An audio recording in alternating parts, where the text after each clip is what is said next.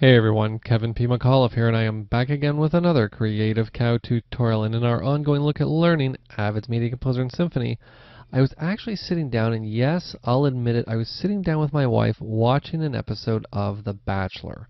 And when they went to a commercial break, I saw a cool bumper that I thought would make for a great tutorial working inside of Media Composer and Symphony. And it's this bumper that you see right in front of you. It's the one that you see when it goes out to commercial break. Now it could say obviously The Bachelor or The Bachelorette. And it may look like something that's, complicated. You might have to do it inside of a compositing application, but it's really not. It's something that you can do right from within your Media Composer and Symphony timeline. Short introduction here. Let's just get into Symphony and let me show you how we're going to do this. Okay, so let's Alt-Tab into Symphony, obviously Command-Tab for all of my Mac friends out there. And the first thing I'm going to do is just open my Sequences bin here, and let's create our title first. What we're going to do is navigate up to Clip. We're going to come down to New Title. Of course, we're going to be prompted as to which title tool we want to open, and we want the Marquee Title tool. And what we're going to do first of all is just rejig our windows here and our buttons. There we go, very nice. And I'm going to turn on my Safe Title, Safe Action, and I'm going to type in, appropriately enough, The Bachelor. There we go. And let's just stretch our bounding box to fill the entire screen here. Very nice. And I'm just going to increase the size. Let's actually make sure I'm increasing the size. There we go. Now, this is not the exact font for The Bachelor, but you kind of get the idea here. Just because I didn't actually go to what the font and look it up. So let's set the upper value of this font, the size of this font to be, I don't know, somewhere around 90, I think. That's looking pretty good. And what I'm also going to do now is just adjust the leading in between everything here. I'm going to select everything. I'm going to hold Alt on Windows, Option on the Mac. Just use the up arrow to adjust that leading. Very nice. And now what I'm going to do is just center everything up. There we go. So that's kind of what the text treatment looks like in The Bachelor. Now what I need to do is to just animate it. So let's do that. What we're going to do is, you'll see right now I'm in basic animation mode. Now if you don't happen to be in basic animation mode, no problem. You can simply come to your tool sets, come down to basic animation mode right here, or the shortcut on your keyboard is F4.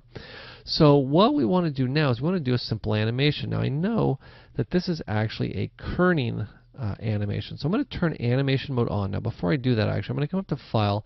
Let's set our duration to be about, I don't know, 12 seconds, I think.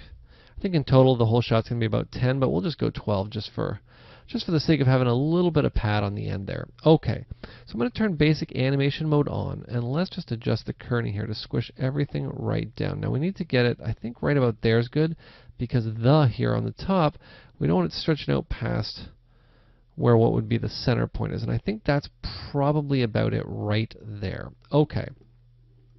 So now that we have that, what we're going to do is we're going to come down about 1.5 seconds, so probably to about there. Now at this point, everything is going to be back to what we'll call quote-unquote normal. Once we're at normal, what we're going to do is come all the way down to the end here, and let's set the end value to be a value of about 2, I think. Now right now it stretches outside of title safe, but that's okay, don't worry about that. We'll get to it in just a second. I'm going to turn basic animation mode off, and you're going to see what happens if I come right back to the beginning. I'm going to hit play here.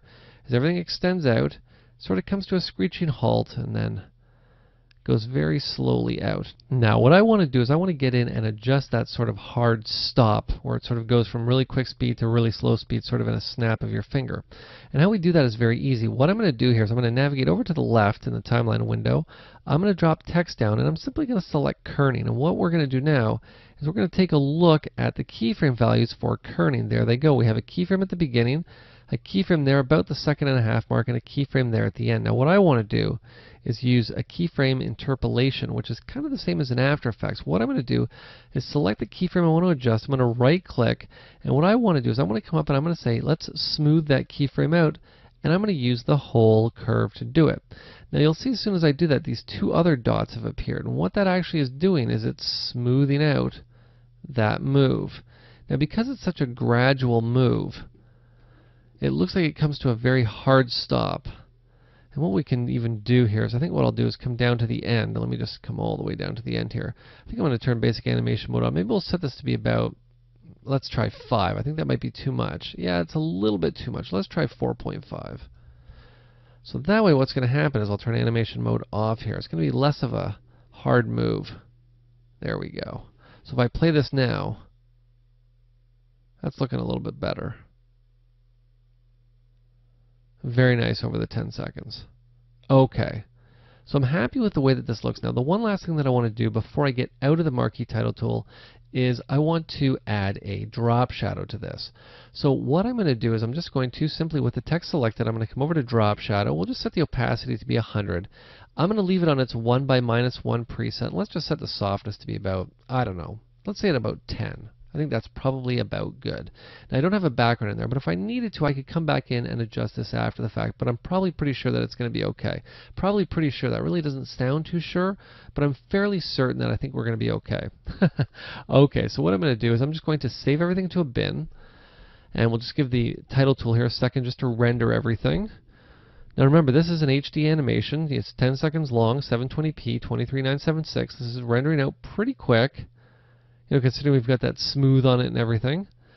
So we're going to give this a second just to finish what it's doing. Once it's done, remember, we're going to go back to Media Composer Symphony, and we're going to do 3 passes of the export for this title. And once that's done, we're going to drop it into our timeline, and we're going to do our background. Now, our background is going to be sort of a throwback to a tutorial I did a few lessons ago on color correction. I'm going to use the same clip because that's, you see the show The Bachelor, they're in all these, exotic locations and things like that. And, as far as the time-lapse footage goes, that's about as exotic as I have. So we're going to use that clip, and all we're going to do is color correct it in the exact same way that I color corrected it before. Because remember, like I said, every shot requires color correction whether you think it does or not. Okay, so now we're going through our passes now, and this is going to be done momentarily. Okay, and now that our export is done, you'll see that we now have our Bachelor word mark inside of our preview window. So what I'm going to do is hit T on the keyboard on both Mac and Windows. I'm actually going to come back to the beginning here because I only want 10 seconds of this shot here. There we go. I'm going to hit, we're actually going to create a new sequence. I was going to hit B on the keyboard to just drop it into a new sequence, but I'm actually going to create a new sequence because I want this to go on video layer 2. So there we go, perfect. It's on video layer 2. Now I don't need this audio, so let's just delete it. And what we need to do is to get our background footage. So what we're going to do is come into time lapse, and I already have that clip marked right here. There we go, perfect. And again, we're just going to come back. I'm just going to turn video layer 1 on, so we have auto patching on, which is going to send our clip in the preview window right down to that layer. I'm going to hit T on the keyboard on both Mac and Windows to select that entire duration, hit B. Now you'll remember from our color correction lesson, if we want to get in and color correct this quickly, we're just going to come up to our color correction workspace, or you'll remember I mentioned that you might want to map that shortcut to your keyboard because it's a handy shortcut to have. And what we're going to do here is we're just going to adjust the gamma, the gain, and the setup. Now I think what we're going to be adjusting here is just the gain and the gamma. I'm just going to grab the gamma, we're just going to drag it right down like such. I'm just going to bring the gain up a little bit, not too much, because you'll remember we want to make sure that we stay within our safe levels over here, which we do. I'm just going to come back now. I'm going to switch back to my source record editing, just like such. And you'll see now that we're almost there. I'm just going to hit play here. And there it is. But I do need one more element. And it's an element I'm going to use from Bohr's Continuum Complete. Now you're probably thinking, well, why would you use something from Bohr's Continuum Complete? Because you'll remember when you made your Symphony purchase of version 6, you get Bohr's Continuum Complete included with it. That's why I wanted to show that one, because all my Symphony friends out there, you already have access to it, whether you knew you did or not. Okay, so what we're going to do is hit Control and 8 on Windows, Command and 8 on the Mac. We're going to come down to the light section of Bohr's Continuum Complete 8, and we're going to grab Lens Flare 3D right here. I'm just going to drag it right down here, and I'm going to drop it onto my clip. What we're going to do now is just make sure that we're on video layer 2. Now I held Alt on Windows, Option on the Mac when I dropped that onto the clip. What we're going to do is just press Shift and Y to go into effects mode. And what we want to make sure of is that this lens flare appears after everything sort of comes to a stop, which is right about here, I think. There we go. So we're going to stretch all the way out. That's pretty good right about there. And what we're going to do is we're going to have it come along the E of Bachelor. Now what we want to do here is I'm just going to come back to the effects editor here for a second. I'm just going to choose a preset, and I'm going to choose the 105 prime chroma hoop, just like that. What I'm also going to do here is I'm just going to come down and I'm going to switch over to the multi-filter end just so that the effect looks the way that it should. What I'm going to do now is I'm going to come over, I'm going to grab the position, and we're going to start it right about here. Now this flares a little bit. Actually, you know what? Right there it doesn't look that bad, because once you're over here, there's too much of a hoop. But since we're going to have this just going along the E, I think this is actually going to work good just like that. So what we're going to do at this point right here is I'm going to come down to the position XY. I'm going to right click, I'm going to add a keyframe. What we're going to do is come all the way down to the end, and at the end what we want to do is we want to just come back to the effects editor. I'm just going to drag all the way back to the end. I'm going to right click again.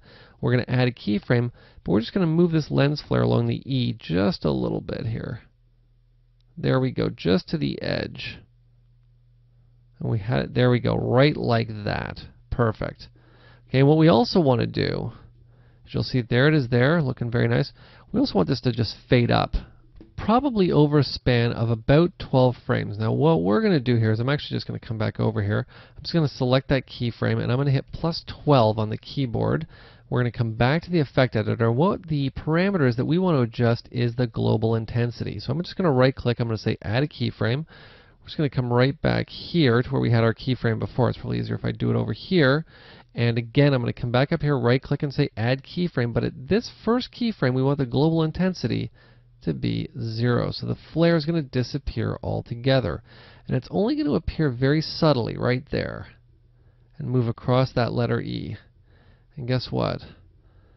I think we're pretty much done. What I'm going to do is just render this out quickly here. And you can imagine how this will look going to a commercial break. We'll have, sort of the talking, the drama, they always show that sort of, crazy montage of what's coming up to, build drama. And then what happens is that we'll go right into the Bachelor word mark, just like such, with our little lens flare. And our text stretching out across the screen, all created right from within the comfort of our Symfony timeline. Now, I think one last thing I'm going to do just to add the final icing on this cake is I'm just going to add in a transition in here. And again, I'm just going to use BCC8's Film Glow. We're just going to drag it and drop it onto the topmost layer. You'll see everything glows out. And all I'm going to do is basically step into the effect. We're going to add a keyframe for intensity right down here. We're just going to have this intensity sort of dissipate over about a second, I think. Again, right-click, add keyframe. We'll just set the intensity down to be nothing. And you'll see that literally in a couple clicks, I not only have that cool animation, but I also have a transition to go with it. So you see, getting in and mimicking these elements that we see in these broadcast shows is very quick and very easy, with a little bit of forward thinking and the power of Avid Symfony. So if you have any questions, you have any comments, or you have any tutorial requests, you can send them to kevinpmcauliffe@gmail.com. This has been Kevin P. McAuliffe. Thanks a lot for watching.